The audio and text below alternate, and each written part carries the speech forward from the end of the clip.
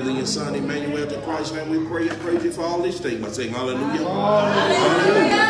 Hallelujah. Come on, give him a shout out. Hallelujah, saints.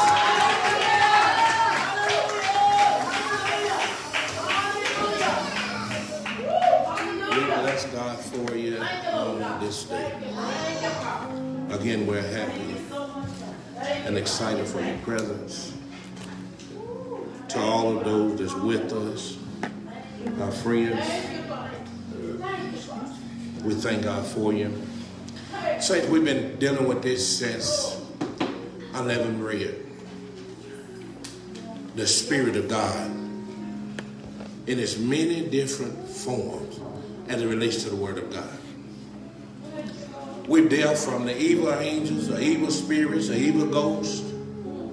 We showed you that they didn't have a kingdom, they didn't have a domain or any of those things. We showed you where he was at. Peter said that they was cast out, and they were cast out to hell. We even learned out that through that hell is a state of condition.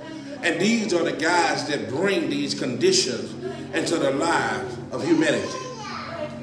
Saints, we talked about the Spirit of God, the sons of God that are spirits.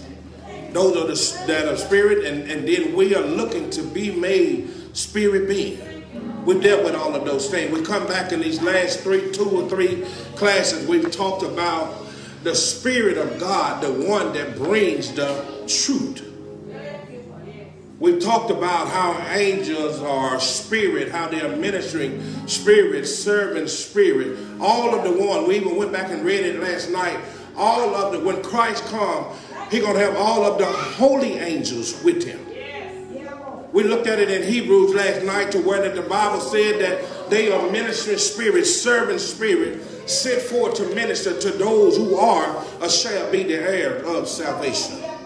We looked at it and we talked about the angel of God's presence, the one that stands in the presence of God for our behalf. We looked at it and we talked about the ones that bring the truth. We even said that if everybody was filled with God's Spirit according to the Word, that we would all be on one accord. We would have all the different denominations and organizations that we have. We would have the fighting that this one is right, this one is right, my church is right. God only has one true church. And it ain't like what a lot of people say in the world. I'm not going to get into all of that about what he told Peter upon which rock he built. If you don't have understanding of what this brother talked about a minute ago, you don't have anything at all, not in relation to Christ. We talked about how God the Father himself, he and Christ were God. The spirit beings in this world were God the Father, the Son, and the angels. We talked about living souls, which were man and beast. We said that, once again, angels are spirits. All of the holy ones that didn't get kicked out with God. We talked about how the Spirit of God comes in many different forms. And we broke it down and we dealt with each one. So today we're going to deal with, I told you one of the things that we were going to talk about in this print across the top of your paper, and then we're going to deal with this over the next 3 weeks. The Spirit of God that fills you. Now I went ahead and because of me, because I just want to make your mind think, where is it? What is it? And where is it? We have it written on our board over here. If the Holy Spirit is housed, if it's living in this tabernacle, in this tent, or if it's in this body, what part of the body do it dwell in? Is it in my feet to make me walk? Is it in my hands to make me move? Is it in my ears to be able to make me hear? What part? Is it in my eyes to make me see? Do I have a spirit in every member of my body? Because I've heard in the church, you have different spirit, and I'm going to say this, in some churches you got a hoeing spirit, you got a drinking spirit, you got this kind of spirit. Where do these things come from, saints? We need understanding. If the Spirit of God is housed in this body, where would it be? It's for one part of the body that directs the whole body. And you don't have to go to the doctor to get that. If the Spirit of God is housed in this body, where is it at Bible study group of Israel? In the mind, behind the brain, behind the forehead, the very place where God is going to seal you in. What's behind that? From here, everything starts. Even on the evil side. When the evil angels come, they always attack your mind. They don't attack your lower nature, they attack your mind. Nobody have ever committed any sin or did any wrong without the thought first entering into your mind. Who put that on your mind? Now we talk about things that God have not given us. We talk about He didn't give us the spirit of fear. Hallelujah. So why do we have these things housed in our body, on our mind? Yes, amen. Where did it come from, saints? Some evil spirit or evil angel or evil ghost had to entice your mind, according to Paul, to make us do whatever it is we done. This is the way these things come. Like if it come that way by evil, if he come in and entices your mind and have you to do that. There was a lady that did a tragic thing by putting a child in the oven. She said her mind told her to do that. I've listened to stories to where people would be done did troublesome things. And the first thing that they reply, my mind. Who put that on your mind? It wasn't your finger that shot the person. Your finger didn't tell you to take that gun and shoot that person and kill them. It started in your mind. This is why God told us, according to Paul in Corinthians and 10, casting down imagination. And every high thing that exalted itself to the knowledge of God, and bringing every thought. Where are your thoughts at? Once again, it don't make no difference, David, about the woman being on the top of the house and she wasn't enrolled with clothes. The thought didn't enter through the lower part of your body. The thought entered into his mind, casting down imagination. And everything that brings itself against her, and this is what Cedric said a minute ago. And see, this is the spirit. Everything that brings itself against the word or the knowledge of God. What is the knowledge of God? It's simply the word of God, saints. We have to know how this thing is used. Once again, as I said last night, if everybody was filled with the Spirit the way God said, we would all be on one accord. And it marvels me. I told a brother a few months ago, and this is even to the saints, we're different, we're distinct now. But how are they going to be? Because see, when you get in that world tomorrow, everybody's going to have to be on one accord, saints. Everybody. Just like I said last night, I know what Cedric is going to be doing 10 Sabbaths from now. I don't have to ask him. I don't have to ask him Friday evening where you're going to be at, what you're going to be doing. He's in preparation on Friday evening for the Sabbath. Everybody is going to have that same mindset. Yes. Won't be all this confusion and stuff like that no more. Walk by the same. Let's get into this, saints. Matthew chapter 5, we're going to deal with this. This is even with this one thing here. The spirit that fills you. What we're going to deal with, the part that we're going to deal with today is the word. I'm going to show you how it's done and the importance of doing it. I'm going to show you the importance of being taught the word of God. We looked at it last night with Philip. If Philip had to have the Holy Spirit of the Holy Ghost, and we talked about that again, I don't use the word ghost as much. If you do, it's only in teaching. John 4 said that God is a spirit, and that he worship him must do it in and according to truth. Yes, amen. Now, once again, I say, and especially to those that's viewing, listening at us, this is one part of the message. I'm not saying this is the only way that you feel. This is the one that we're dealing with today. Because when we finish, I want the Bible study group to any time you come across the word spirit, just like you come across the word law, and Paul's writing, we already know to ask the question. Yes. What law is he talking about?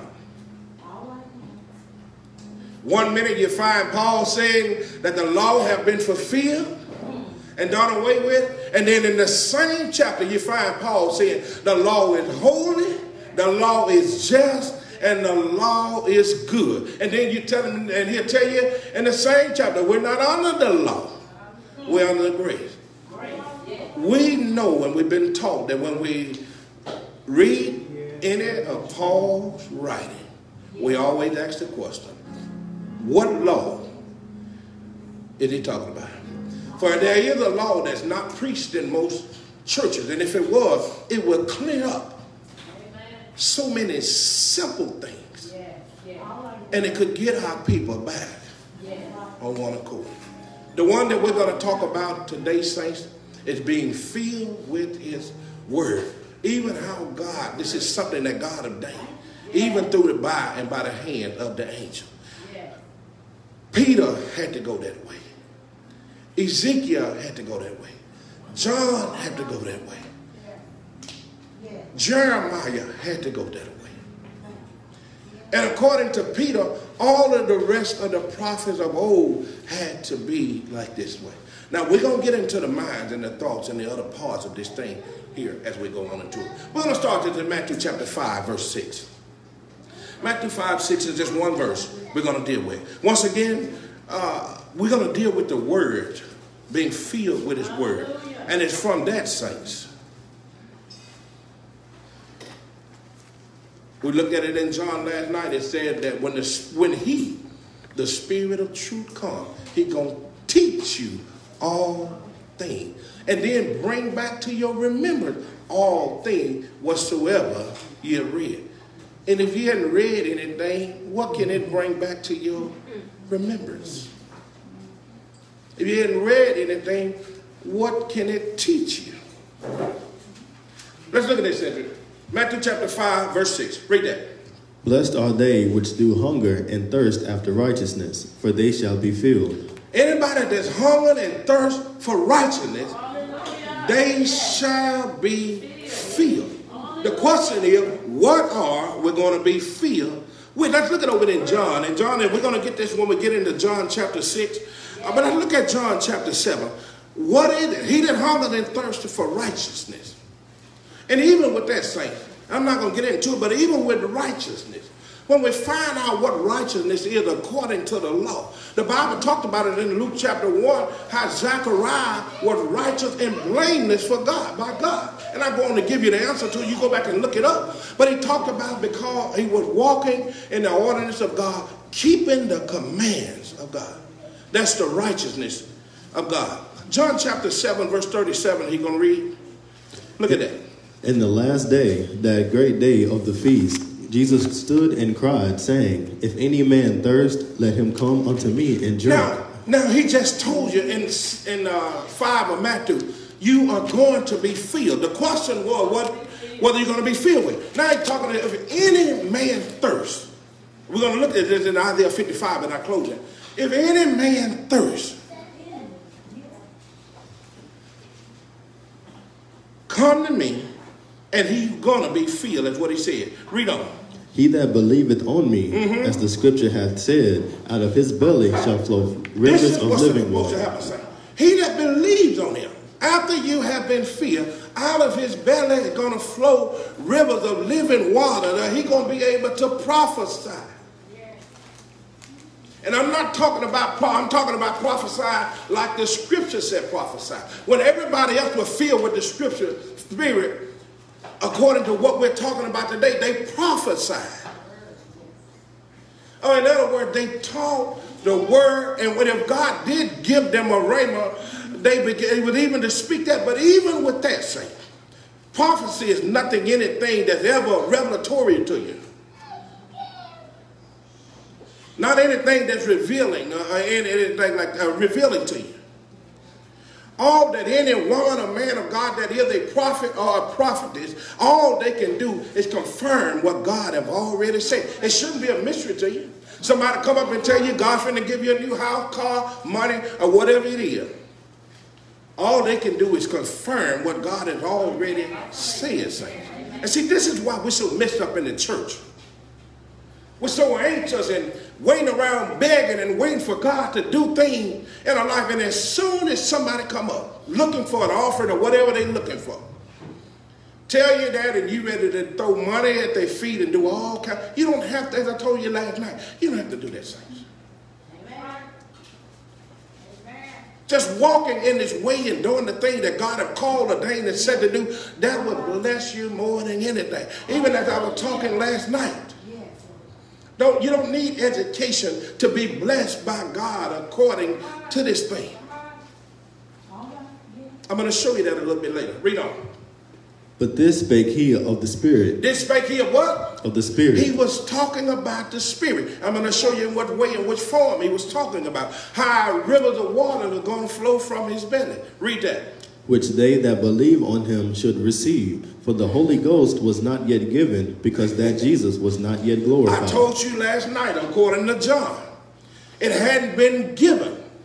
He said, it's expedient to you that I go away. If I don't go, the Comforter, the Holy Spirit, the Holy Ghost, as he just read, can't come to you. But if I go, he will come to you. And this is the thing that most people miss. Again. During the 3.5 years of Christ's ministry, you didn't see angelic provision like you see it presently now and before that time and after that time. Yeah. This was the spirit that he was talking about that's going to go. Haggai said that it had been with you ever since you come out of Egypt. Jesus. And he was going to allow it to come back and do these same things. You finished with that? Mm-hmm. Let's look at this in John 6. Flip back one page, John 6. And he's going to start reading in 51. And I'm going to show you what he's talking about in this setting here. John 6 and verse 51 is where he's going to start. Now, do everybody have a program? Copy of the message? So you can easily, you already know where we're going and we can roll through this.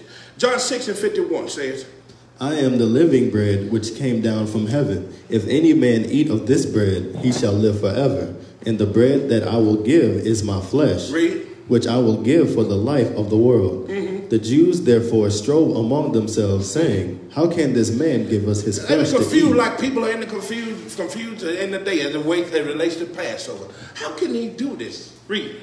Then Jesus said unto them, verily, verily, I say unto you, except ye eat the flesh of the Son of Man and drink his blood, ye have no life in you. Whoso eateth my flesh and drinketh my blood hath eternal life. And I will raise him up at the last day. Ain't this the same thing that he just said in 37? I'm going to raise him up. I'm going to do this at the last day. Let's get down and we'll get right on into this so we can get into our text. Verse 6 and see what he's talking about. Many therefore of his disciples, when they had heard this, said, this is in hard saying. Who can hear it? The disciples didn't understand it then. Here it is 2,000 years later, and people still don't understand the Spirit of God and how God works and how he moves in the lives of people, even to this day. Read. When Jesus knew in himself that his disciples murmured at it, he said unto them, doeth this offend you? And I've had to do that. Do this offend you because I tell you the truth? Skip down to verse 60. What's the next verse? 3. Read that. It is the Spirit that quickeneth. It is the Spirit that make it alive, saints. It's the Spirit. Read on. The flesh profiteth nothing. The flesh profiteth nothing. This is what he said over there. The letter kill it. In 2 Corinthians chapter 3 and 6. It don't do anything, saints. If you don't have the word of God within you, and according to the way God said, you don't have anything. This is why we have all of the foolishness running around in the churches today. If you have it, the first thing that it's going to do, lead and guide you into all truth. That's what I tell you how, and he can tell you about it, talking about the change and all of these things. This hadn't been even a year with this young man. But when God filled with his spirit, the way he said that he would do it, you will see a great change. Cedric would get up and even study just to say good afternoon to do it. But he can get up and expound on the word of God. How can he do those things? Only by the Spirit of God. Finish that verse. I'll start that over. It is the Spirit that quickeneth. And the Spirit that make life. This flesh profiteth nothing. The words that I speak unto you, they are spirit and they are life. The words that I speak, saints. This is Christ talking. They are what, Cedric? They are spirit. They are spirit. And they are life. And they give life, saints. It's the word. And if you're not filled with it, first and above all things, and we're going to get into the other part of this. We're not going to leave anything out in this series. We've covered everything, even from the evil angel. But if you don't have his word, saying you don't have anything at all. Go back and look. How can you prophesy when you don't have it? What are you going to prophesy? How can you preach? And it marvels me that people can stand and preach, and people talking about oh, what an outstanding message. Oh, that was deep. And they ain't using nobody's Bible. What do you have to talk about? And I don't have anything against hooping. You be yourself. Do whatever you do. As long as you stay in the word of God. All right. But don't do things and talk about the Spirit. We talked about that. Made me do it. The Spirit is only going to do whatever God commands for it to do. Let's look at this in Ezekiel chapter 2. Run Ezekiel chapter 2. I want to show you how these guys, what they had to do. Now, I sat down and I talked with a lady the other day, again yesterday, begging of her almost, please take time out and read the Word of God. So many times I've told people these things. It don't come overnight. I tell you, this is the man. I told him. He's trying to get where he is. I'm trying to get where it won't come. Like I told him, take time and read. And this thing has been so good for him, to him. This man that went fasting and just did one last week, a 3-day fast, just to have more knowledge and understanding of God's word. And he did this continuously over and over and over. How many other people, even on his birthday, wife had things set aside for, he called a fast because he wanted more spiritual strength and growth from the Father. And that's what he did. Wouldn't celebrate his birthday until the day after that. How serious is it? How serious is it to you? What did he do? He did the same thing that Ezekiel did during his time of fasting. Ezekiel chapter 2, he's going to start reading at verse 3. Ezekiel 2 and 3, read that. And he said unto me, Son of man, I send thee to the children of Israel, to a rebellious nation. Oh, Lord, read that again. You think the children of Israel are really nice. You think Jennifer and them are really nice. Sister Greta and them are nice. Sister Brown are nice. Are you all the children of Israel? Yes, you are. Read it again so they hear it and they hear it. And he said unto me, Son of man, Brother Mark, I send thee to a children of Israel. I'm sending you to Sister Brown, Sister Jennifer, Greta, and Ella Duncan. I'm sending you to these people. To a rebellious nation that hath rebelled against me. Come on. Can I get like the preacher would say? Can I get a witness? Or would you be in that number? I said we used to. You still are. They and their fathers have transgressed against me, even unto this very day. Israel have always went against God. Was the one that called and ordained, and for whatever reason, they've always went against the thing that God called them to do. Read. Let's go down to 7. Down verse 7. And thou shalt speak my words unto them, whether they will hear. Speak it, whether they hear it or not. Or whether they will forbear, for they are most rebellious. But thou, son of man, hear what I say unto thee. Be not thou rebellious like that rebellious house. Like now what do you got to do, Ezekiel? Read. Open thy mouth. Open your mouth. And eat that I give thee. And eat what I'm going to give you. And he was simply talking about the word of God. How do you eat the word of God? Huh? Do you think he just took his book and did what it's... and we don't even want to talk foolish. I'm not even getting into that. You eat the word of God simply by reading the word of God. Hallelujah. Thank you, Father. Thank you. You eat it simply by reading. You're going to have to take time. If you want to know about the God of this Bible, the God of Israel, you got to read about him. If you want to know about me, if you want to know my ways, see, this is why Israel, as Psalm 103 said, they only knew the acts of God. They never knew about his ways. They didn't spend time with him. And that's something, Saint. Read on. And when I looked, behold, an hand was sent unto me, and lo, a roll of a book was therein. And he spread it before me, and it was written within and without. And there was written therein lamentations there were written lamentation and mourning and woe. All of these things were written. I'm going to show you how this thing comes, saints. And it's good. When you come into the Sabbath, it's so joyous. You're learning, you're doing this, and you're doing this. But Ezekiel said, well, within that, Mark quick.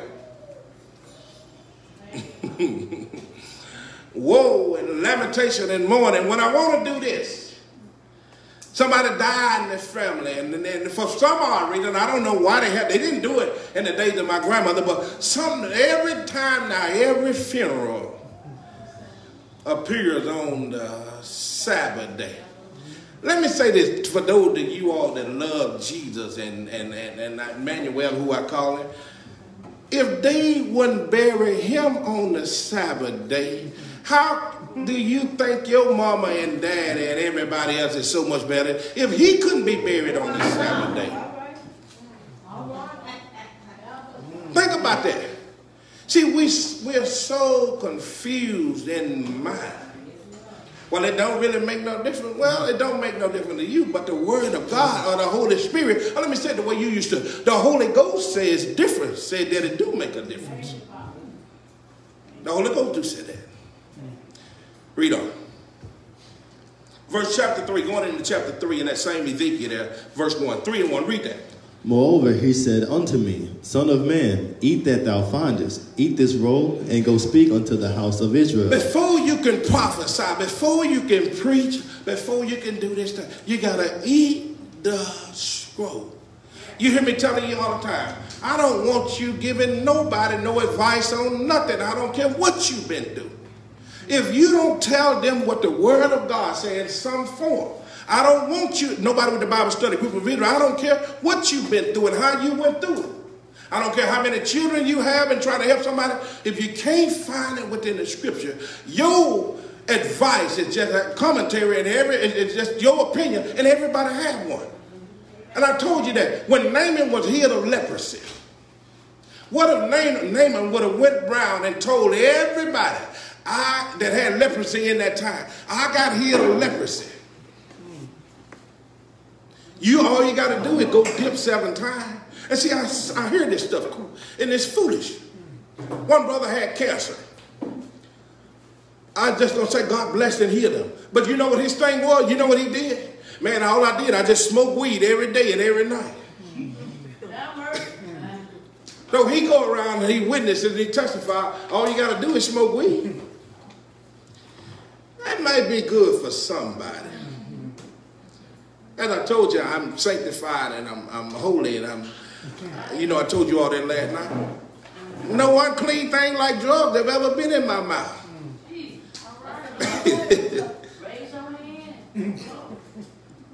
That's not good advice to give to people. If it helped you, maybe that was your word. Let it be. But as for the rest of you all, if it's not in the word, you can't share that. What verse again? Read that verse again, verse 1. Moreover, he said unto me, Son of man, eat that thou findest, eat this roll, and go speak unto the house of Israel. Eat the roll. And some of us, when we hear this truth, Sister Brown, oh, it'd be so good and so good. We'd be excited. We want to just tell all of our family members. You got other preachers in the family, then you become a preacher. We want to preach to everybody as soon as we come into the truth. Amen? We want everybody, because we know it's the truth. And it's just a natural thing. If you know it's right, you know it's the truth, And you know other people are walking in darkness. You want people to know. Who wouldn't do this now? Just to tell you, they probably not going to receive you as well as what you think they are. You're going to see that thing, what's called, Ezekiel said, it went down real sweet. But it was bitter when you go try to present to people, and especially telling them about eating according to the dietary law and it's for your health. It was sweet when you first got it. But when you preach to those people, things like that, it becomes bitter, teacher. Nobody want to hear you. They ain't your friend no more. Read, son. So I opened my mouth, and he caused me to eat that roll. And he said unto me, Son of man, cause thy belly to eat, and fill thy bowels with this roll that I give thee. Now you remember what he told us over in the earlier chapter in John, out of your belly should flow rivers of living water. Cause you this, put this in your belly. Now when you get it there, you can't, and once it's there, say, I don't care who you are. I tell people all the time, you can take women, and people say women don't have nothing to say about it. How can you read and put all of this word in you, and then you don't have nothing to say? How can you will almost explode? It's almost impossible. And see, we don't teach this thing right. I'm not telling you that a woman should pastor and do. I didn't say that. But if she's reading and studying as much as I do, I'm going to show you how this thing happened with Jeremiah. It's going to be like fire. But it don't make no difference if she's in the Walmart or the dollar store, dealer, and wherever she's at. The word is going to be burning, and she's going to shed some truth. And this is to anybody. How you, 26 years old. You ain't seen many, and I'm just going to say it, you don't see many 26-year-olds want to go on a 3-day fast to separate themselves from, less known their wife, from nothing else. And not only did that, he separated from the social media. All of those things were within his fast. He did away with, how many do that? You can't put your phone down, some of you, for an hour. Jesus, help us. We need it early. Read, where you at? End of 3. Read. Then did I eat it, and when he ate it? And it was in my mouth as honey for sweetness. Oh, it was sweet like honey when I ate it. When I read that word, oh, it made me feel so good. Read. And he said unto me, Son of man, go get thee unto the house of Israel. Go back to the church. Read. And speak with my words unto them. For thou art not sent to a people of a strange speech and of an hard language, but to the house of Israel. It seems like it is sometimes. Seems like they have strange speech and hard language. I don't know why, Shanita, it's so hard for Israel to understand the thing that's already in you. If you get around people like Shanita and them and whoever it is, it don't make no difference. All they got to do is do what Paul did to Timothy. Just listen to them and allow them to stir up what's already in you. When God called us as a nation, it don't really seem like that, but it's true. When God called us as a nation of people, he ordained all of us as kings and priests. It's sad that we won't get it until most of us get it in the world tomorrow, that we don't want to operate the way he said. We don't even want to be God. The scripture said that I have said that you are gods, and it can't be broken. But because you can't see yourself as being there, you'll die like men and fall like one of the princes. That's a tough place to be. Let's look at this and see if it was any different with John in Revelation chapter 10. He had to eat it, and when he did, he had to go prophesy. And once again, saint, it don't make no difference who you are. When you're filled with this word, with this spirit in this way, you can't do nothing else but do it. And we're going to deal with the other part of it. The church, what the church talks about.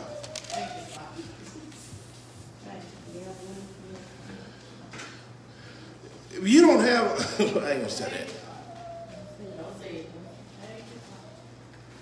But you have got to get this word down in you before you speak with any tongue or do anything. It won't show up. The only way it show up that way is to, if it do fill you with that and you speak with other language or tongues, if you want to say it that way, it's just a sign.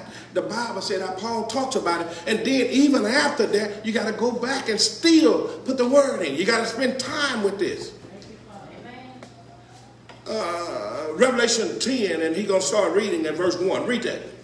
And I saw another mighty angel come down from heaven, clothed with a cloud, and a rainbow was upon his head. This is this holy angel, minister spirit, servant spirit, or Holy Ghost, if you want to call him that. He come down. What read? And his face was as it were the sun, and his feet as pillars of fire. What did he have? Verse 2. And he had in his hand a little book. Had a little open. book. That's the same thing that Ezekiel had. Read that. And he set his right foot upon the sea, and his left foot on the earth, and cried with a loud voice, as when a lion roars. Skip down to verse 8. And the voice which I heard from heaven spake unto me again, and said, Go and take the little book which is open in the hand of the angel. Go get the little book out of the hand of the angel. Say, when the Spirit of truth comes, he always comes to inform you and to help you in some kind of way. This has been the last 3 messages that we talked about. Read that. Which standeth upon the sea and upon the earth. And I went unto the angel and said unto him, Give me the little book. And he said unto me, Take it and eat it up, and it shall make thy belly bitter, but it shall be in thy mouth sweet as honey. He didn't tell Ezekiel about it being bitter, but he told John it's going to be bitter on you. It's going to be sweet like honey going down. The word is. But when you get ready to preach it to people and they fight against you, and you can have people that's on dialysis, on whatever it is they're going through, and you can tell them, just change your diets. Get to God's dietary law. And they would, some of them would cuss you, and the old folks said from 10 to 10. I've been eating all of this time. You keep right on with your silly self, then. The word will be sweet going down when you get it. Then when you present it sometime, the people can make it seem so bitter. I'm going to show you that. What verse are you at? Verse 10. And I took the little book out of the angel's hand and ate it up. And it was in my mouth sweet as honey. And as soon as I had eaten it, my belly was bitter. Because he had to do the same thing that Ezekiel had to do. He had to go preach it. And it was bitter, bitter, bitter. I'm going to tell you how God told Jeremiah, don't pay no attention, Shanita. When you preaching this thing, people are going to frown at you. They're going to look at you like you ugly or like you smell or something. God told Ezekiel, don't pay them no mind. If this thing is down in you, it's your job to prophesy. Let's look at this in Colossians. Just flip back to Colossians. That's a few pages, chapter 3. And we'll deal with a few things here. Colossians chapter 3. All of these guys that I told you on last night are saying the exact same thing. Let's look at this. Colossians chapter 3, and we're going to start reading at verse 16. Colossians 3 and 16. Read that. Let the word of Christ dwell in you richly. Let the word dwell where? Dwell in you richly. In you. Let the word of Christ dwell in you. Ezekiel had to put it in him. John had to put it in him. And we're going to go over and look at Jeremiah in a minute. And we're going to see what Peter said about all the prophets of old. Read that again. Let the word of Christ dwell in you richly in all wisdom. In wisdom. Teaching and admonishing one another in psalms and hymns and spiritual songs, singing with grace in your hearts to the Lord. Saying, when this word is in you, that's your job there. You have a job to do in your singing. You heard me. I tell the people all the time. I'm just telling, I'm trying not to call people names. I'm just telling the lady yesterday, be careful what you sing. What was the song that we were singing? I was singing, Lord, you don't have to move my mountain. Now, I don't say that. But give me the strength to climb. And Lord, and people shouting and doing, don't take away my stumbling block, but lead me on. That sound, to me, it sounds foolish. It sounds good to you. Why would you sing that? Lord, you don't have to take cancer away, but just give me this strength to endure the chemo and radiation, in so many words. That's foolishness. That's what I tell the people. Even when you've been filled with the Spirit, he talked about it in a spiritual song, there's certain things that you ain't going to sing. You ain't going to be around there singing, I'm coming up on the rough side of the mountain no more. You won't sing. That make no difference how much your grandmother them sung it and you liked it. How they did it at all the other church program. Certain songs, you won't let come out of your mouth no more. See, we don't, and we do these things and the church will fall out. And it just literally, it won't be long. I go back and look at them, the church have fell out and fell down. Everybody got everything they were singing about. And the Bible said, even the preacher, the Bible said, like priests, it's rough, it's sad. And I was looking at this thing last night. Sometimes, man, we were looking at this song one night. Sometimes I look at our people. And I'm not just talking so much as a race, because God has called us to teach it to all people, white, black. I don't get into that. But especially with these people, it brings tears to my eyes. Sometimes I sit and I just sigh and cry because I know it don't have to be that way. That's why I tell people all the time, if you're preaching and if you're not doing this thing according to the way, the word of God, and listen to me. It don't make no difference who you are. I know we have different preachers looking in sometimes. Stop. Learn the way of God. It ain't that you can't start back. But your blood, that's going to be required of you. Every word that come out of your mouth that's not true, you're going to have to give an account of it. It's one thing just to have your blood on your hand. But think about it. If you got 50 members, 120, if you got 1,000. With that saints, that almost, you're going to be almost just like the angels. It ain't no way for repentance for you that you will make it into God's kingdom. What we at 17? 17. And whatsoever you do in word whatsoever or deed. You do in what? Word or deed. In word, saints. Read it. Do all in the name of the Lord Jesus, giving thanks to God. In other words, whatever it is, the word, you got to do it in his name, got to buy his word. Let's look at it over here in 1 Peter chapter 1.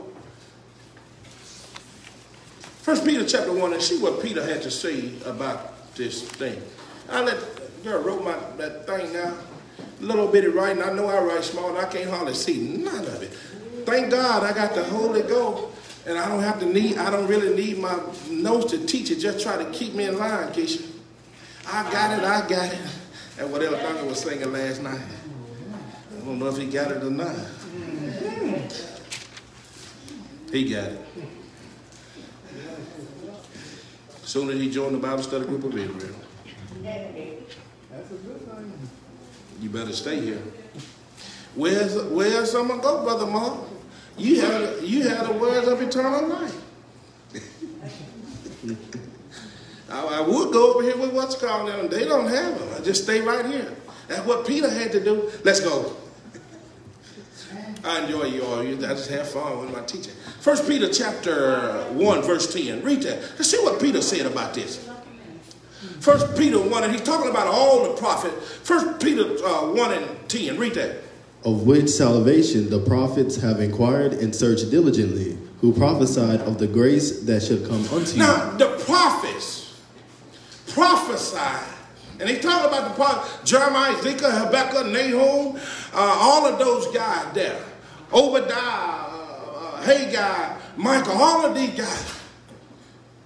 The prophets of old, they searched carefully and prophesied of the grace that would come. Verse 11 says, searching what or what manner of time the Spirit of Christ. The Spirit of Christ? Which was in them. Where was the Spirit of Christ at? In them. It was in the prophets of old. Not so much as overshadowing them. How did the Spirit of Christ get in them guys? They couldn't prophesy if they didn't have the Spirit in them. What are you talking about, Brother Mark? John 6, in this area, what we're talking about, John 6, the words that I speak, they are spirit, and the words give life. That's why it's so important that you read it. You got to have it down in you so that you can prophesy. Read that again. Verse 11. Searching what or what manner of time the Spirit of Christ which was in them did signify, when it testified beforehand the sufferings of Christ and the glory that should follow. The Spirit of Christ that was in them, verse 12. Unto whom it was revealed that not unto themselves, but unto us. It went on to them, saints. You better get this. Not only to them, but to us just as well. You're going to have to get it the same way that the prophets of old had to get it, and even in the New Testament with Peter there. I'm going to show you this. Read. But unto us they did minister the things which are now reported unto you by them that have preached the gospel. Now I'm going to show you how this thing come. Read. Unto you with the Holy Ghost. With the Holy Ghost? sent down from heaven, which things the angels desire to look into. Listen here, even the angels desire to look in this thing about the Spirit, and we don't want it that way. This is why the Bible said, and one testified about you Israelites in a certain place, saying, God, what is it about man that you are so mindful of him? You've given him dominion. You've given him authority in the earth realm. And nobody acts like it. Nobody acts like it. We're running around saints and we can't do anything. That's what I tell you. I don't come. And every member of the Bible study group of Israel, because you've been taught whatever you have going on, the first place you seek, you don't call me for whatever is going on. In all your ways, the first person that you're going to acknowledge him. And he's given us authority in this earth realm. He's given us the keys to the kingdom. We won't operate what Christ came to establish upon us. We won't operate in that. And the angels, once again, they're looking back at you, God, and they can't see it. What is it about this man, God, that you're so mindful of? You visit him. Even the one that messed up in the garden. When the evil angel went in there, didn't have nothing else in the earth. Wasn't nobody else to deceive him. And God still went back and visited man after the evil angel had went in there. So I'm going to show you this. Like I said, when I think about this thing, I know it don't have to be this way. I know it don't say. Have mercy. Let's go. Where you at? 2 Peter. Let's go to 2 Peter, saints.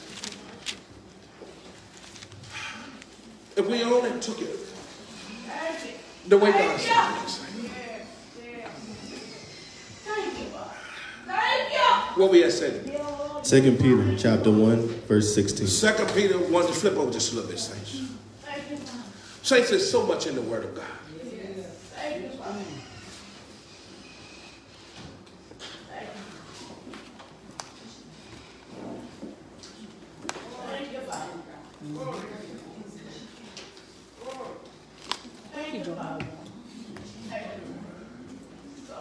All right.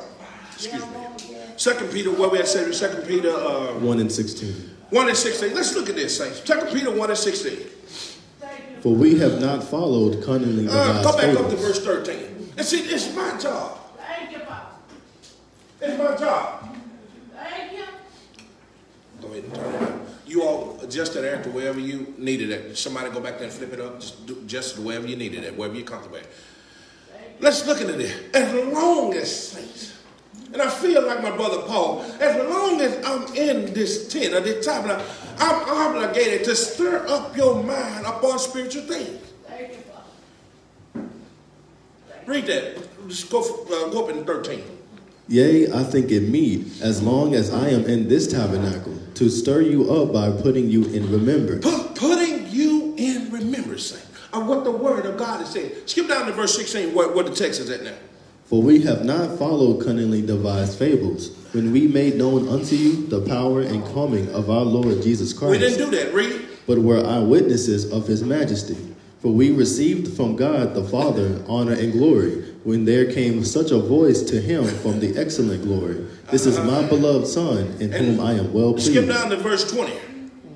Knowing this first, that no prophecy of the Scripture is of any private interpretation. No prophecy of the Scripture is of any private interpretation. None of them.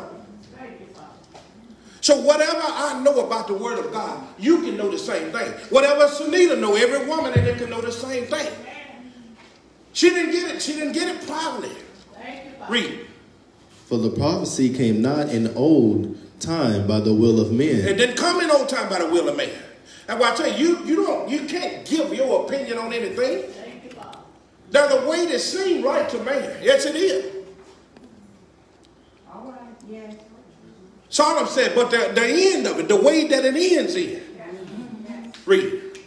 Verse 21. But holy men of Verse God. 21 over again.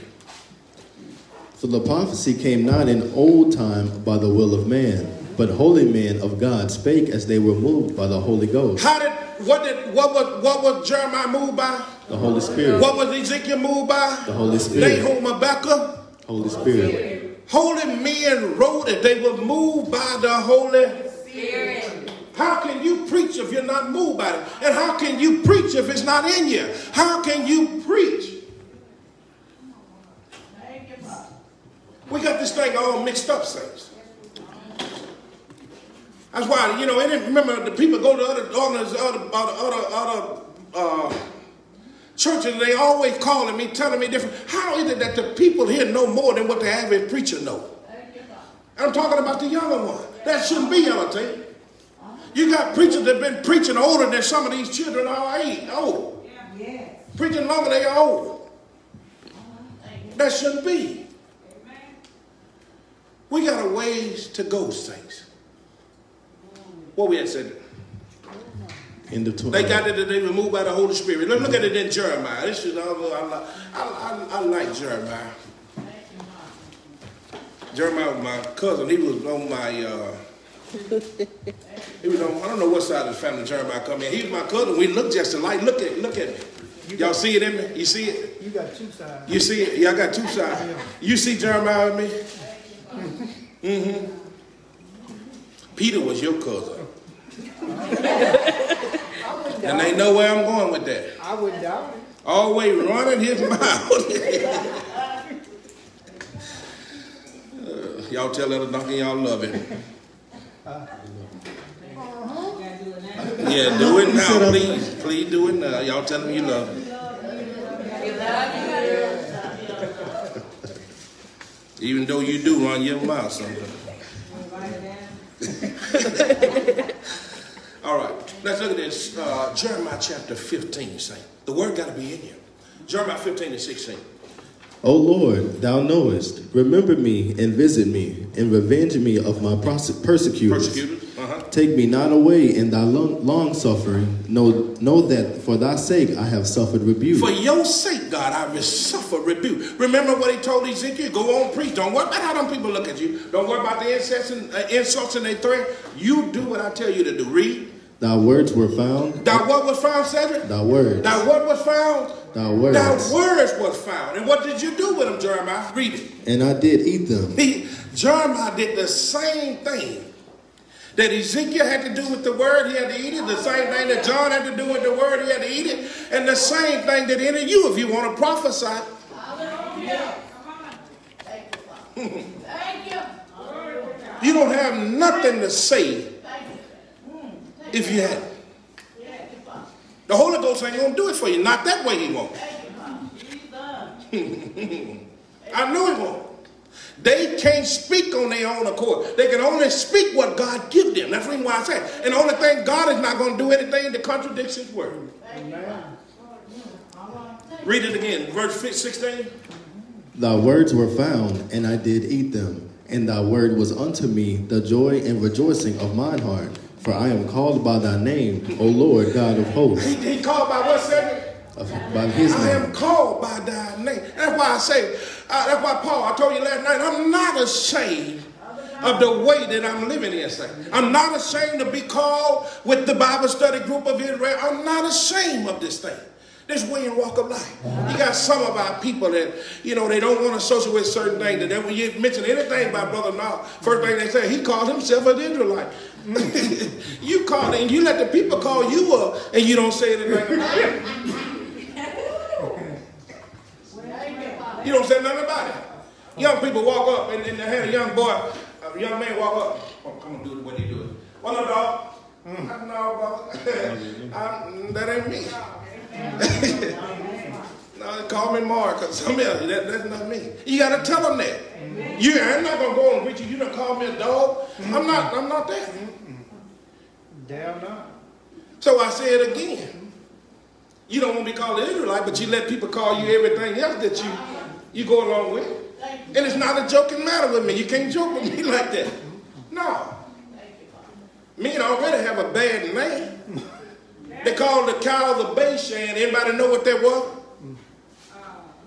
Come on, Bible reader.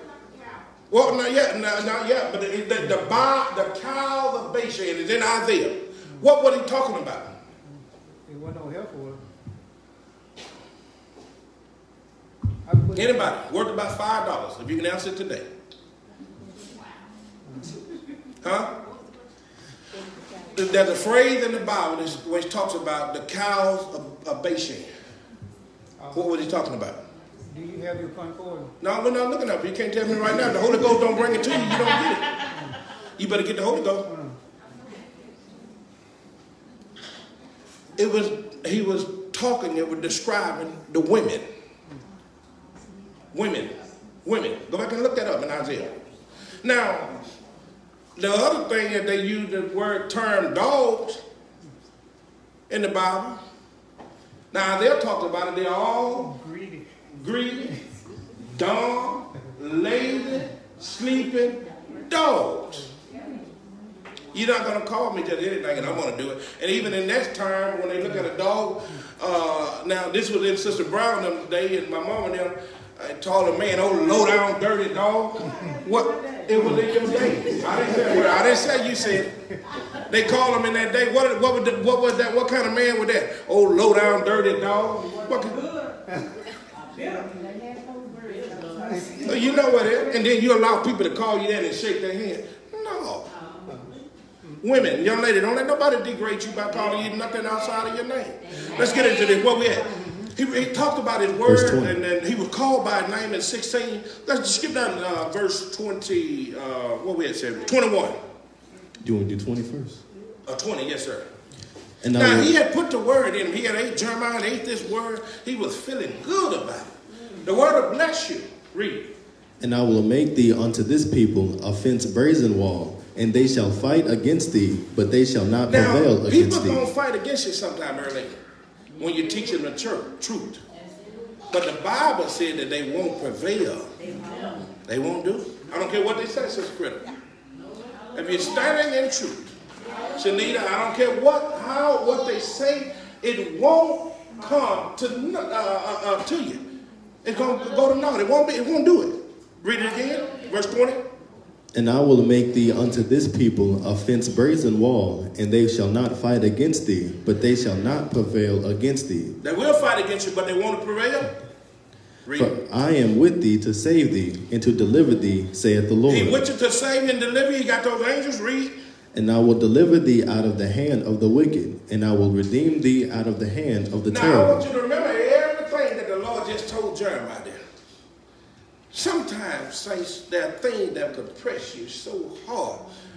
And you look at it and you say, well, Lord, I look for you to deliver me out of there. And he didn't do it at that time. And you get mad. I ain't preaching no more.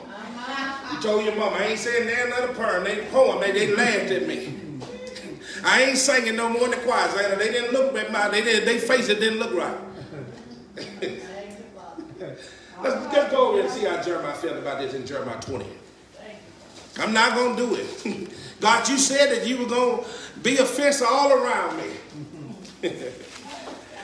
It don't make no difference how it goes. If the word is in you, when you say you weren't going to do it, you're going to find yourself doing the very thing that you say you wouldn't do. This is the word. It works more than that. Paul talks about how it works on the evil side, with the evil spirit that's in you that's guiding your mind. Paul talked about it, oh wretched man that I am. He's in me. Talk about in my flesh. He's talking about how I died from his mind, what we talked about. You know, when he wanted to do good. Now, that's where it is with the Spirit of God, saints. If you got it in you, even if you say you ain't going to do it, you're going to find yourself doing it. Remember what God said to Jeremiah there a minute ago. Let's look at this. Jeremiah chapter 20. He's going to read verse 1. 21, read that. Now Pashur, the son of Immer the priest, who was also now who was Pashur? The priest. He was the son of the priest. You got that? Immer, he was the priest. Thank you, said it. Read. Who was also chief governor in the house of the Lord, heard that Jeremiah prophesied these things. Jeremiah preaching in the church, Mark. Everybody loving it. Jeremiah, my cousin. He the one taught me how to preach. So you know Jeremiah did good if I learned what I learned from him. Now, everybody, he was in the church preaching. Verse 2 said, then Pashur smote Jeremiah the prophet. Pashur did what? Hit him. He hit Jeremiah? I thought God said he was going to be a fence all around you. I thought he was going to take care of your enemy. I thought he told you, don't worry about the insults, the way they look at you. Read it again. Then Pashur smote Jeremiah the prophet, and put him in the stocks that were in the high gate of Benjamin, which was by the house of the Lord. And everybody could come by and look at Jeremiah. Done made an open shame of you. And they said, you better not shame my name. What Mr. Henry said. Done made an open shame of him earlier. I see why Jesus said, if they spoke you on one cheek. Jeremiah didn't go with that one. Jeremiah was upset. Let's see how Jeremiah felt about this. Verse 7. Verse 7. Listen to this thing.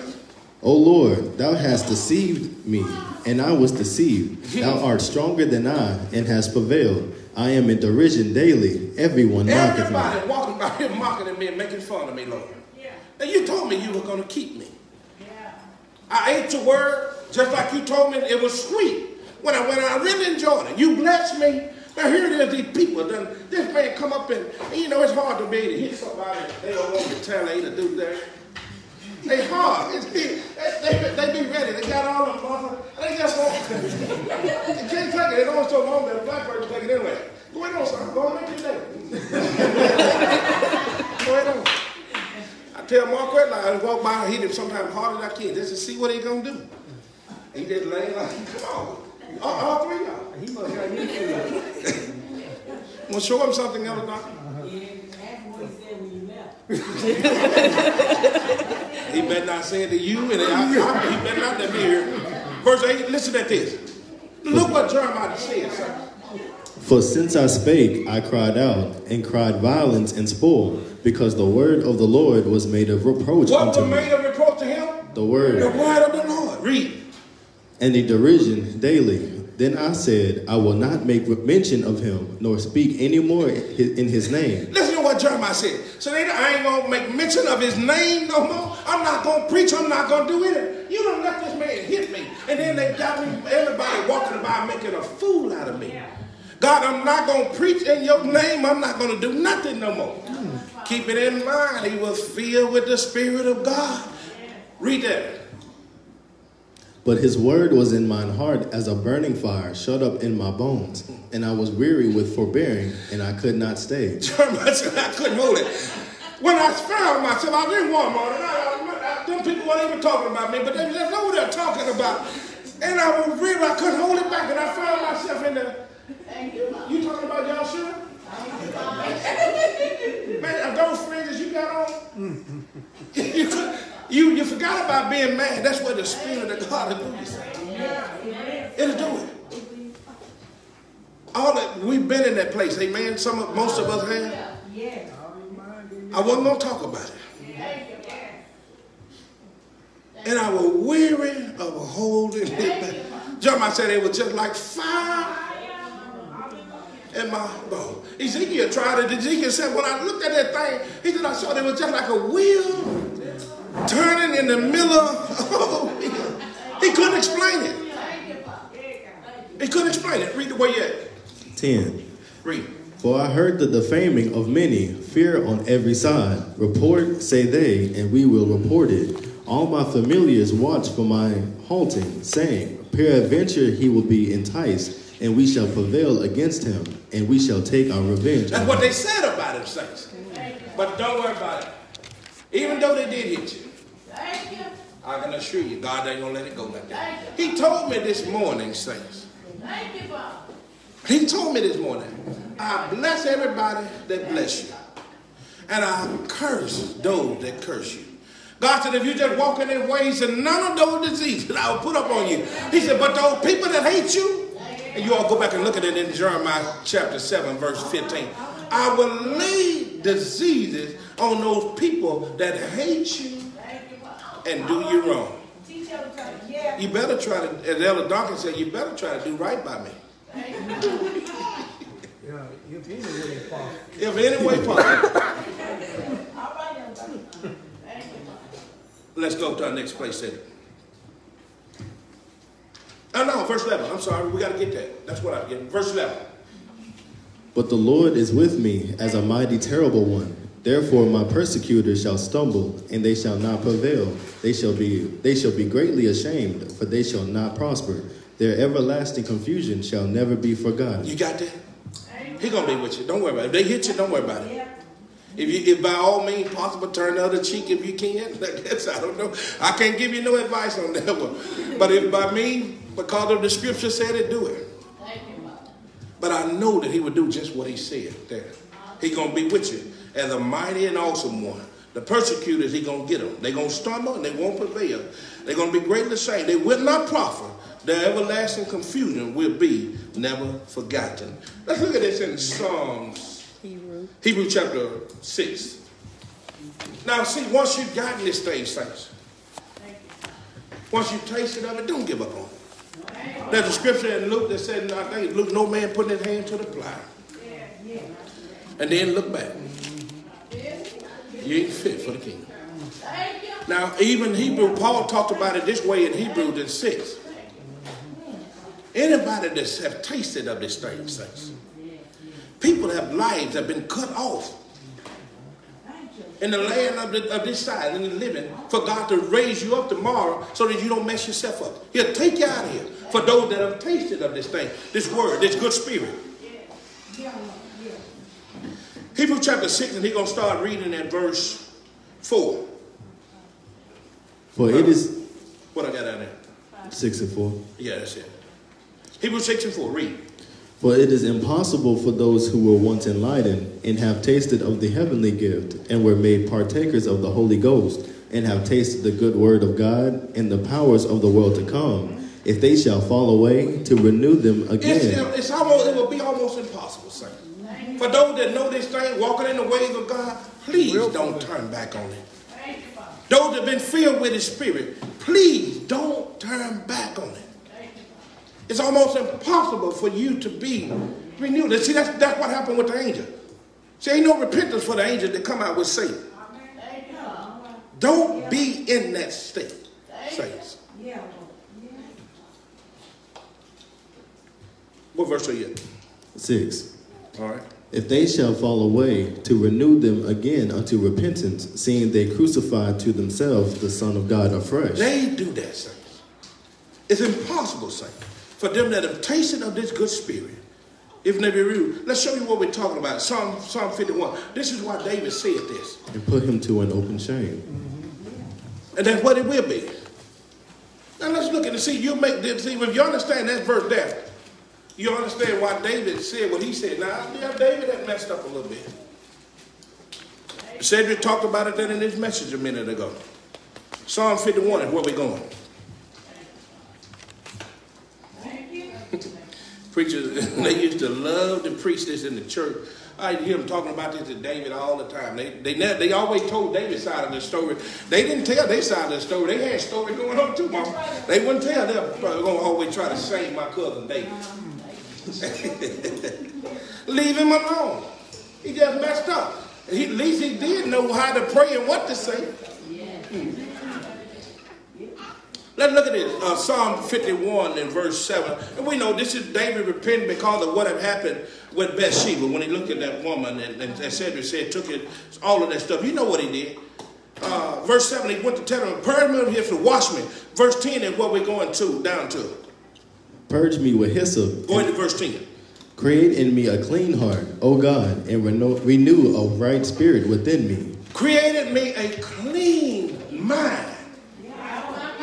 The heart is the mind. That's one of the spirits that we're going to talk about, probably the last message before Pentecost. Creating me a clean, ain't talking nothing about the blood pump. Creating me a clean heart, clean mind. And renew your spirit. Where at? In my mind. That's why I say if the spirit is housed in the body, where is it housed at? In the mind. That's what David wanted him to do. Now, David had messed up with his lower nature with Bathsheba. Why he didn't ask God to fix that? See, we so ignorant. You see that? Why didn't he pray for that? Lord, just fix my lower nature so that I don't... No, it's a natural thing. That's why I call what it is. What do you don't see the dog going around there asking the Lord to fix their lower nature, nor the horse, nor the cow. It's a natural thing. We just know that with the natural things that we have, we got to follow the commands of God. He said everything for us, saints. This thing is not hard. Reading what David telling him to do what? Cast me not away from... Start at verse 10 again. Create in me a clean heart, O God, and renew a right spirit within me. Now listen to what David asked him to do. That's why he told you it's impossible for you to be filled with this thing and then turn away from it. Don't do that. This is what David said. Verse 11. Cast me not away from thy presence, and take not thy Holy Spirit from me. Please don't take your Holy Spirit from me. I'm going to show you in just a little bit. There was a man that had the Spirit of God. God put it up on him. And when he put him up on him, the Bible said he was turned into a new man. And God took it away from him just as well as he put it up on him or in him.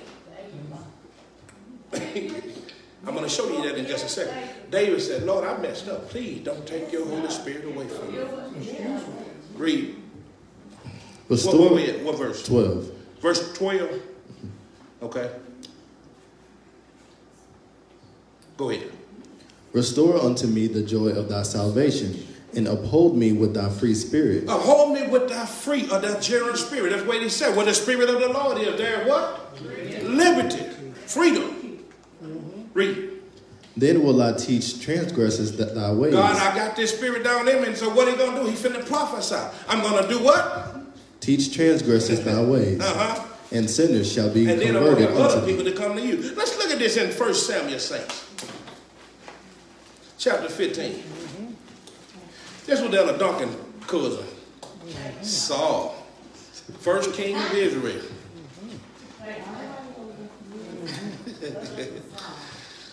Yeah. 1 Samuel 15, you're going to read verse 7. David asked God don't take the Spirit away from him because he knew if he didn't have his Spirit, the Bible says he would be men most miserable.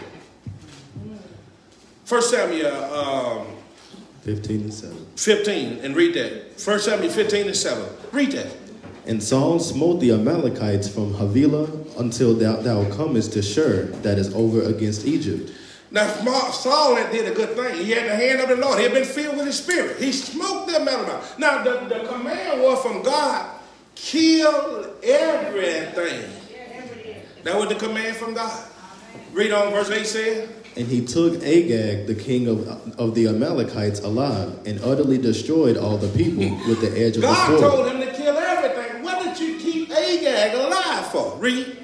But Saul and the people spared Agag, and the best of the sheep. He kept the best of the sheep. And of the oxen. The oxen. And of the fatlings. The fat lambs. And the lambs. And all that was good, and would not utterly destroy them. God didn't tell him to do that, saints. Skip down to verse, the next verse, verse 15.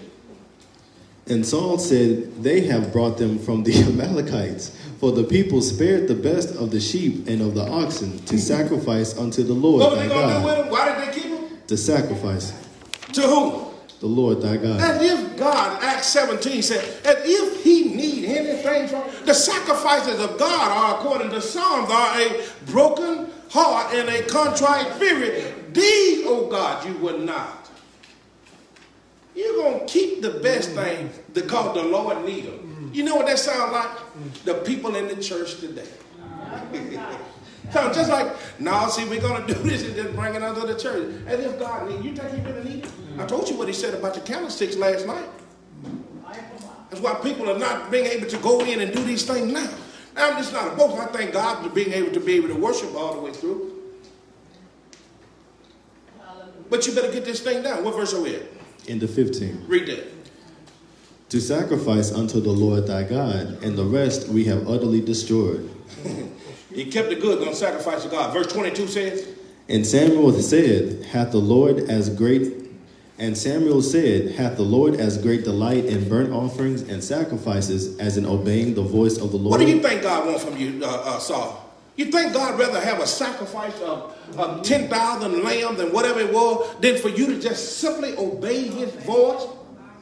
Now the Bible said that the people won't get the Spirit of God, and Paul said you won't get the Holy Spirit if you don't be obedient. As simple as that. See, ain't nothing changed in this thing. Ain't nothing changed. The next verse says 23.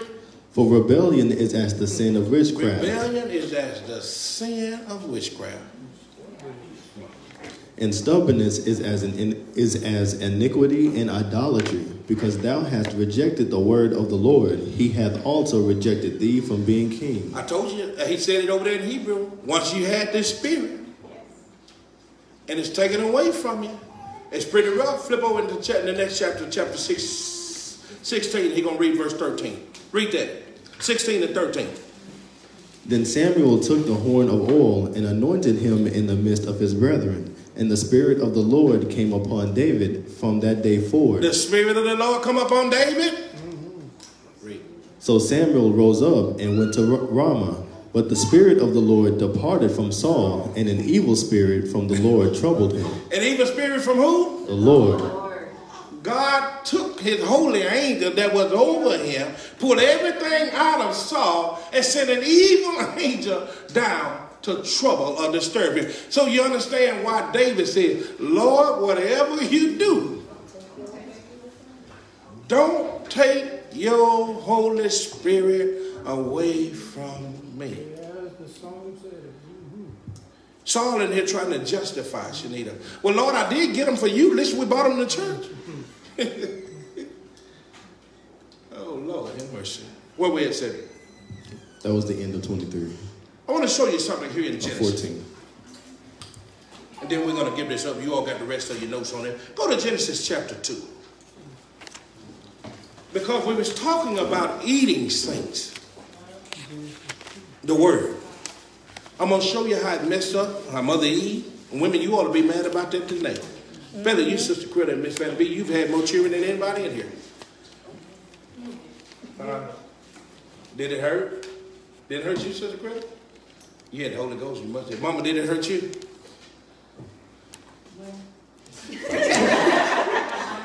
Mama said, I ain't going to tell no story now.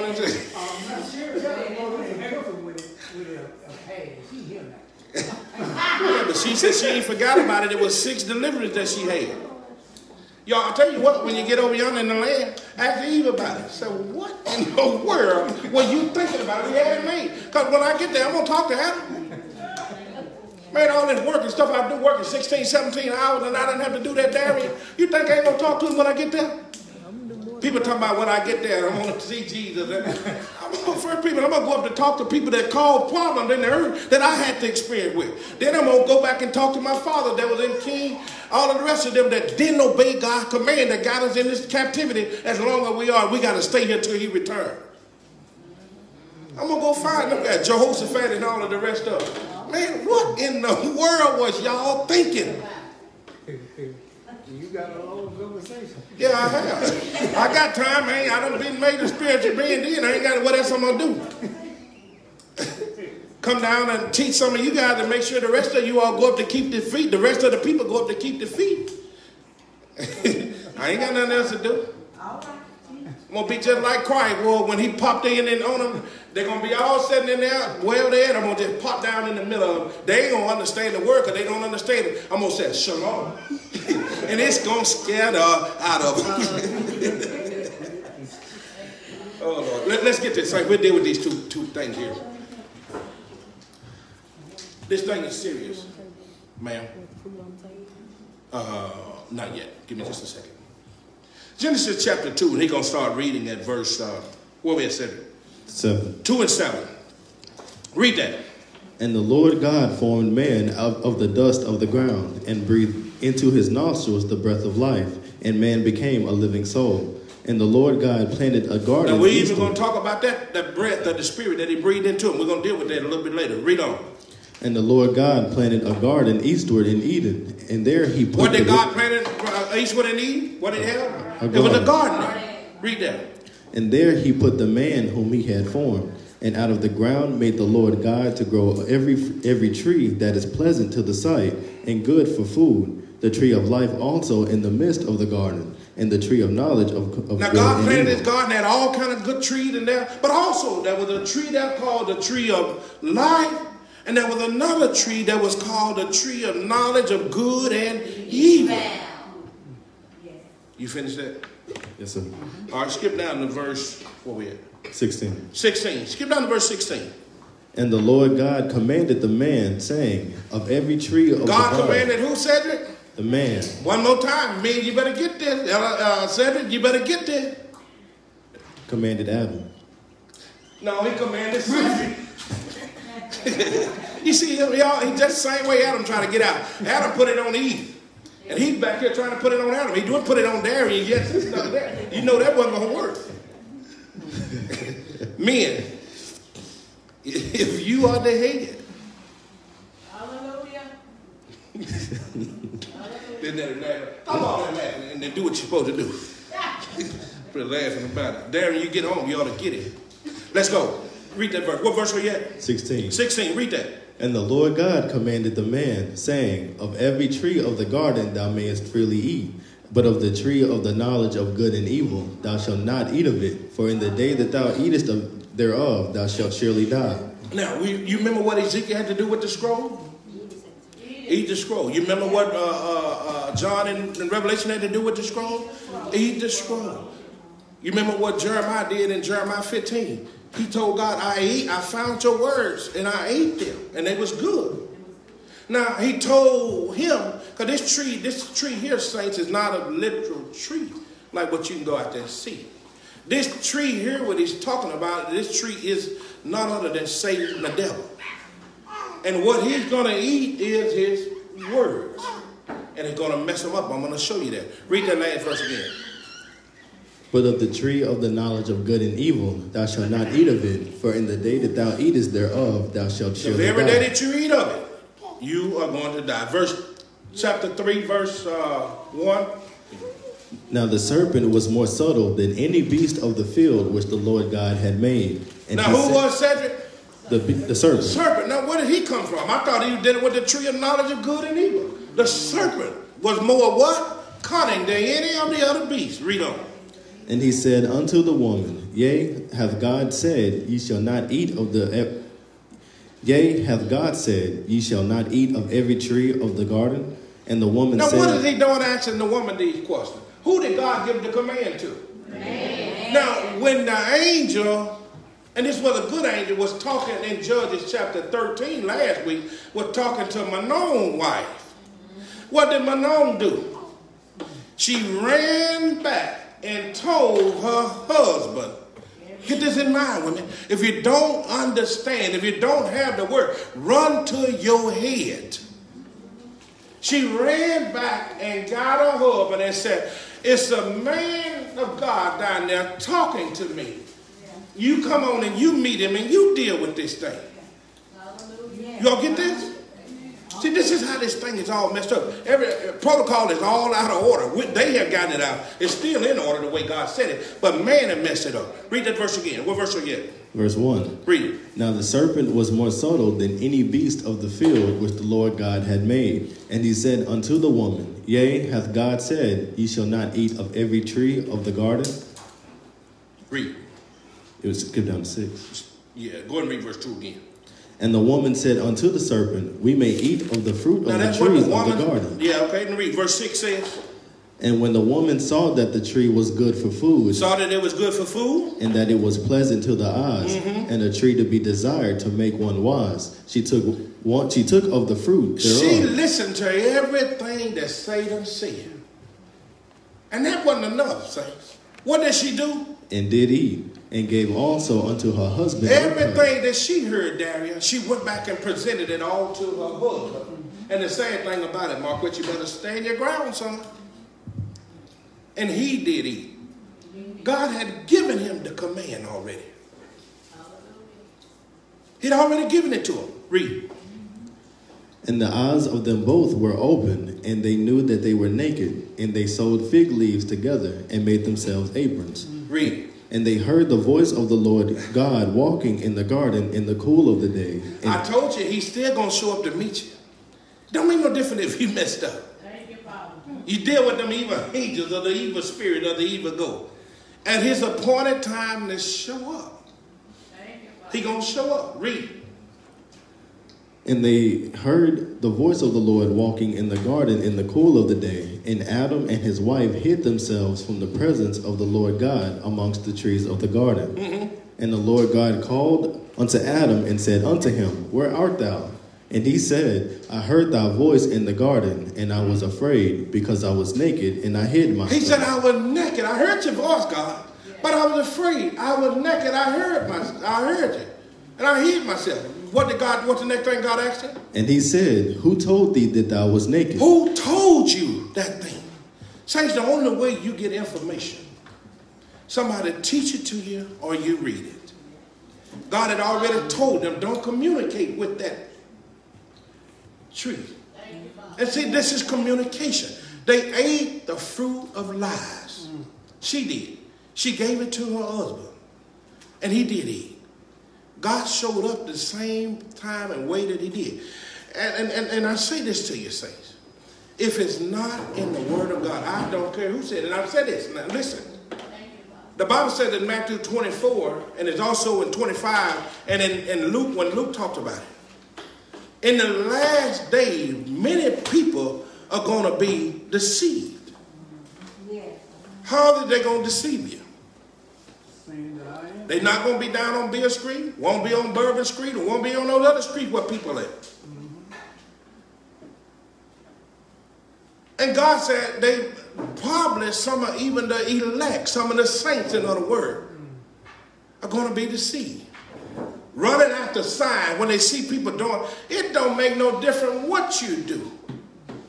If you haven't, if you're doing something opposite of what the word of God say, we're not going with it. We are trying to get to the place of safety, to wilderness during this time. We're not worrying about signs. He's already told you that these things are going to happen.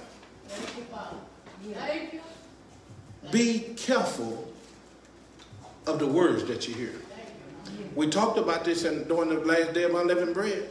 Be careful of the leaven of the Pharisees and the Sadducees. They was confused and messed up in my head. It cried mad because we didn't bring no bread and we didn't do anything. He said, I'm not talking about that. I'm talking about of their doctrine, their teaching. And I'm going to tell you what Elder Seals told me again the other day, what we were studying on. This is the great thing that God had talked about, the cry that he read. We read this. Come out of her, my people. Come out of her, that you be not partaker of her sin, her iniquities. And see, this is why we got this stuff going on. Her iniquities have reached the heaven. Now you look at this thing that's going on. Satan don't have the authority to do nothing worldwide. When God releases his hand, it ain't no different from where it would have already happened in the Bible. And I say it to you, saints. We have to be together. We got to study together. We got to know all these things so that we can get there. We don't want to march 40 nothing. If it's a 3-day journey, I still believe it. If we can get there, Jonah was on a 3-day journey when he went in the Nineveh. But when we got up and he started running, and the Bible said he made it in 1 day and a half. We praying already that we don't have to go out here in the winter, that this thing don't hit it. We have to leave nowhere in the winter. Pray that we don't have to do nothing on the Sabbath, because the people, what do you say, your flight being allowed in the winter and the Sabbath. We can't make it. I know we can do it in 3 days. To wherever we can get there, he's going to provide some form of way. We just pray that we don't have to do it. Because see, on the Sabbath day, and this is the thing where he said, pray that your flight be not in the winter on the Sabbath. Why not the Sabbath day? People are going to be looking for people doing just like what we're doing. And if they find us then, it's only but one thing that they're going to do for you. They're going to try to do to you. Put you to death. Why? Because you broke the law that he set for you. We thank God for you, for those that's listening. Grab out there 58 again. We thank God for those that's listening. We pray to God that the word has been a blessing to you. The spirit to fill you. We'll be back Friday night. We'll be back Saturday. If anything changes, Sister Critter will be Well, that's not for you all. But we do thank God. We just want to declare and release some blessings in your life. Just because you listen to us on this Sabbath day, I pray that God bless you with the same blessing. And we encourage you all to look into these things. Go back and look at it. Go back and look at the message that was on there last night. We encourage you guys to stick with the Word of God. Know the Spirit of God. Know every form and every way that it show up and the way that it manifests itself. We want to just release that in your life. Isaiah 58, and we believe it, saint. We live by these principles day by day. And Paul made a statement. Paul said him being the chief of sinners. God changed him and blessed him. Paul once persecuted the church, and then he was over preaching to all and did a wonderful thing. I know he's doing the same thing. Hallelujah. We declare these blessings. Isaiah 58:13 says, If thou turn away thy foot from the Sabbath, from doing thy pleasure on my holy day, and call the Sabbath a delight, the holy of the Lord, honorable, and shalt honor him, not doing thine own ways, nor finding thine own pleasure, nor speaking thine own words, then shalt thou delight thyself in the Lord. Then you'll delight yourself in the Lord. And I will cause thee to ride upon the high places of the earth. He will cause you to ride on the high places of this earth. And feed thee with the heritage of Jacob thy father. He will feed you with the heritage of Jacob thy father. For the mouth of the Lord hath spoken For it. the mouth of the Lord has spoken it. Saints, we thank God for you. We release and God blessings in your life. Understanding, wholeness, nothing missing, nothing lacking in your life. We speak God blessing over you. God bless you. God keep you. God be gracious to you. God lift his countenance up on you. God shine up on you. Shalom to you. We love you. Shalom. Thank you.